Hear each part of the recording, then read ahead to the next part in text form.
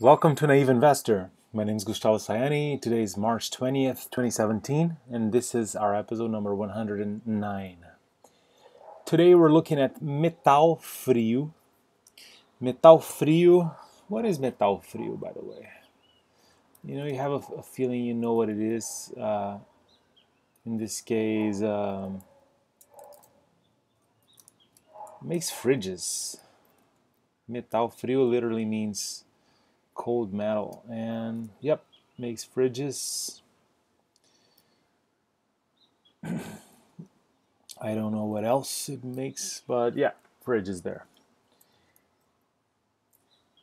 And here's I googled for investor relations and just landed on this one with the DFP for 2016. So with the yearly financial reports, and here it is.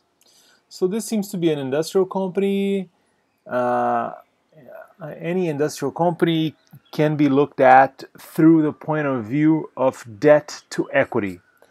So you take a look at how much the company owes, you take a look at how much the company owns, and that ratio will give you a good initial picture of the financial health of this company.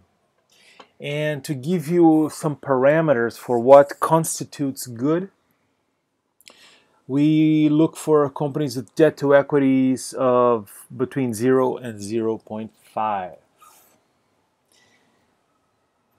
Another detail that I made more consistent only in recent episodes is to scroll all the way down to the consolidated financial statements if they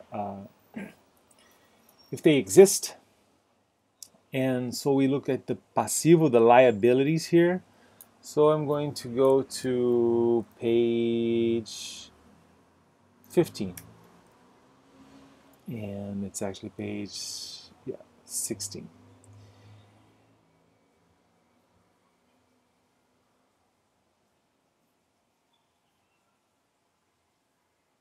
Okay. So to find the net equity, you look for patrimônio líquido. And in this case, we're talking about 122 million. So it's pretty striking to see the variations here. So 180 to 37 to 122. A lot of variation there, but okay.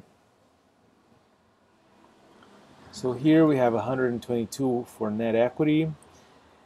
And then we can look at total liabilities, which will be a simple sum of the circulating liabilities and the non-circulating liabilities. So it's the calculator here, bring it to this monitor.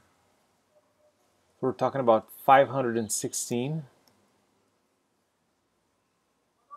plus 460. 976. So as you can see here, it will be quite striking liabilities to equity, quite a high ratio there, which is not good.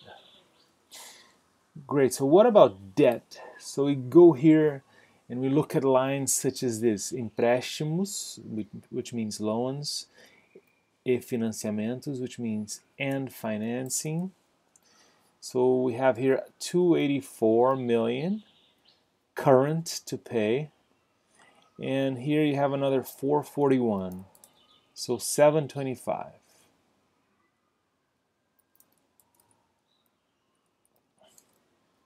So debt to equity is 6.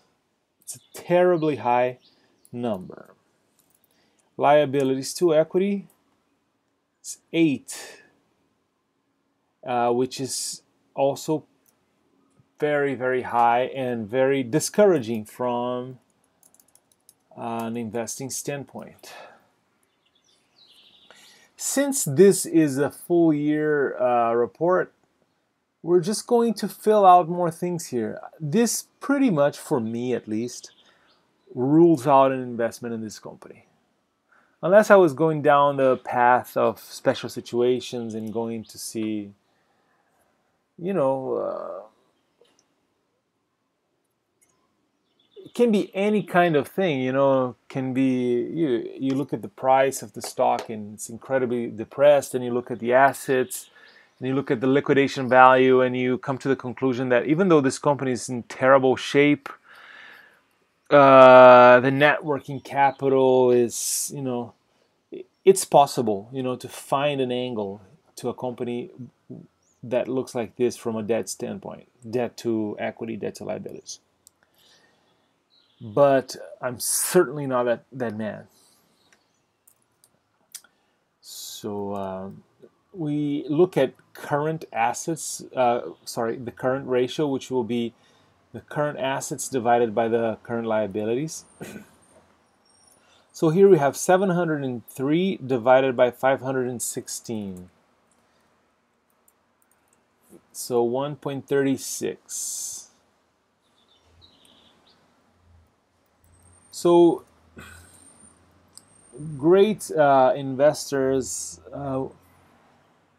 will try to use a minimum current ratio of 1.5, meaning that the company will have 1.5 times the necessary money to pay out its obligations within the next 12 months. And so 1.5 times gives you a certain margin of safety, right, for the unforeseen.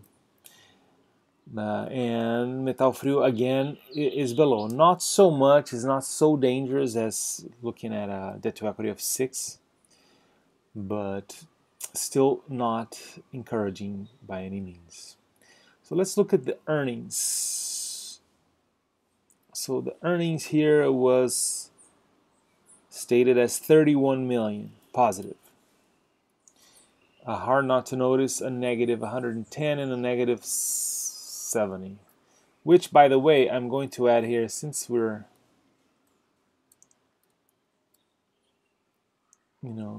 since we're here. Oops. Insert below. So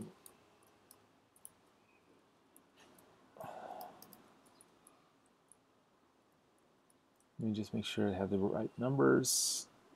Minus 101 minus, minus 101, I see.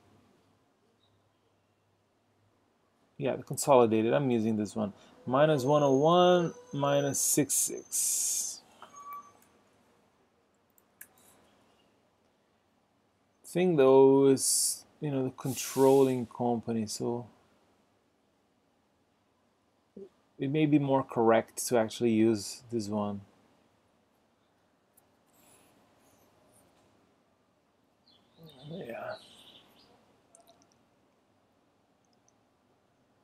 Yeah, I'm using this.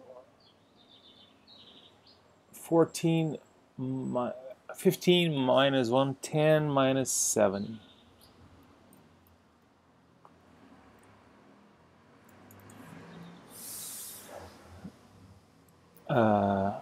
And as far as looking at the balance sheets, I'm looking at the free cash flow now. So we have operating cash flow of 95, and we subtract the investing cash flow. So 95 minus 121, so it's minus 26 free cash flow. So negative here is pretty bad, never good. So yeah, this is it. Just going to add one more row here, just to add the current market cap here. I'm not going to go and get the P10 in this case, but I'm just jotting down the market cap for Metalfrio. Apparently is 132 million.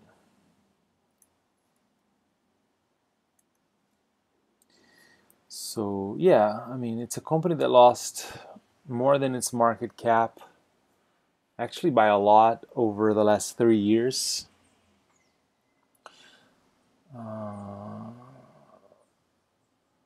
And the market cap's just above its current net equity here. So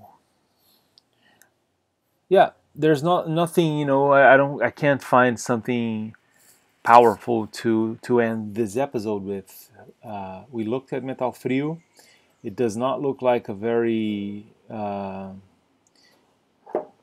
good company to invest in the long term. Since we pretty much focus on looking for companies to go long on, not short, we leave it at that for Metalfrio. Thank you so much for watching. If you haven't watched the other episodes, we have 108 more with many different sorts of Brazilian traded companies, United American traded companies. And also, I will see you in future episodes as well. I pretty much make one per weekday. Have a great day. Bye-bye.